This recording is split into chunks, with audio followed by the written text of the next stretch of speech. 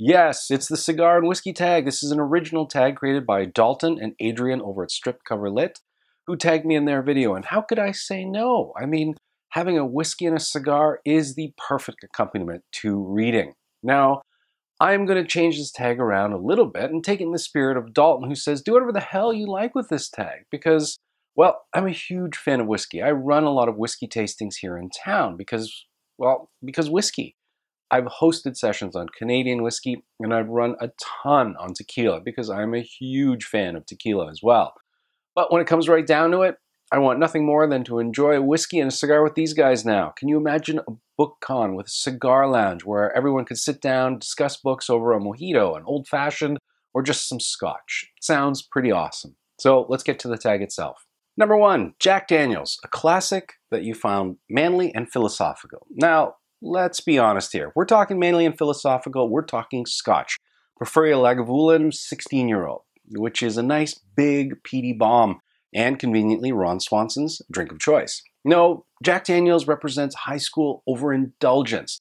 Jack Daniel's is the book that you thought was the real deal philosophically in high school. I knew lots of people that worshipped at the altar of Ayn Rand, that devoured Isaac Asimov's Foundation series or read Tolkien's Lord of the Rings over and over every year. For me, it was Hermann Hesse. I devoured Siddhartha, I'd read Steppenwolf countless times, and I did my high school paper on Magister Ludi.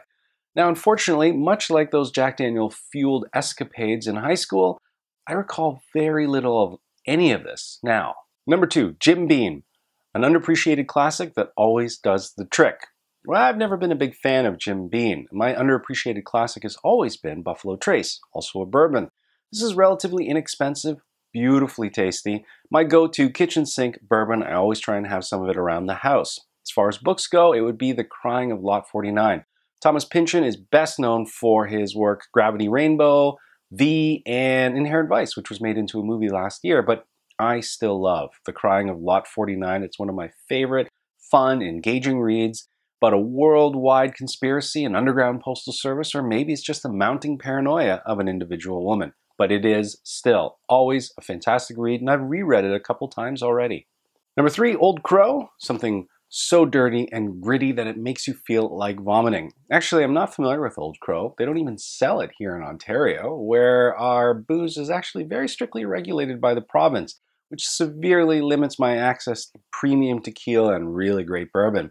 But I guess it also means I miss out on some Old Crow.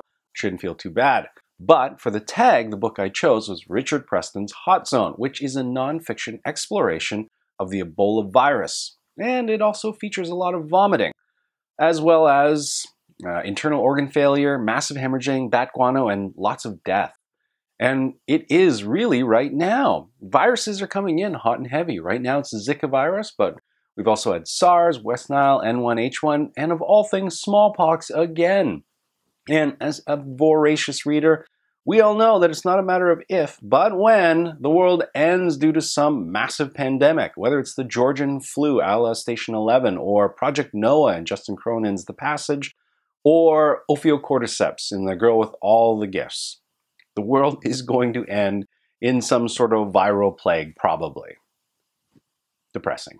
Number 4, Maker's Mark, a top shelf drink for a perfect book-movie pairing. Now, Maker's Mark, never been a huge fan. If you want top shelf bourbon, I highly suggest the Colorado Breckenridge Bourbon, which is pure liquid gold. Fantastic stuff.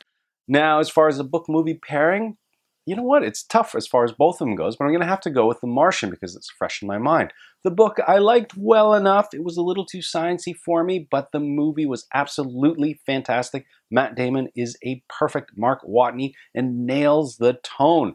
Frankly, I couldn't believe that I was watching a 2-hour movie that is essentially about a gardening vlogger on the planet Mars. Great 1-2 hit. Number 5, Factory Mouths. I have no idea what Factory Mouths are. But the tag is terrible literature that you're going to read again. I can't really think of anything in the spirit of DNFing books and dropping books that I'm not enjoying. I am not going to pick them up and reread them. I have a hard enough time doing that with books I absolutely loved, let alone those books that I couldn't even finish. Seems very unlikely. The closest I could probably come to it is I was almost going to read some more William Faulkner. There was going to be a read-along with Conrad over at the Deckled Edge, and they were going to read Sanctuary. I had a really bad experience with Absalom, and I wasn't sure I was ever going to revisit Faulkner. I might eventually. I just got waylaid by The Crimson Petal and the White and reading that with Kamal over at What Camel Reads. Number 7, Swisher Sweets. Serious packaging, laughable literature inside.